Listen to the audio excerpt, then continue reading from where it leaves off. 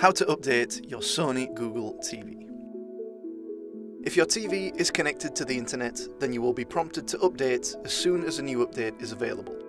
But if you've dismissed this notification and would still like to update, then you can do this quickly and easily by navigating to Settings, System, About, Software Update. You can also update your TV via USB if your TV is not connected to the internet. To do this, find your model number on the Sony support site,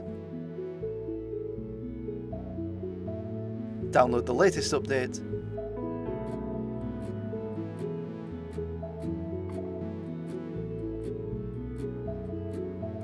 you will then be able to find this update file in your Downloads folder. First, you'll need to unzip the file by right-clicking and then selecting Extract.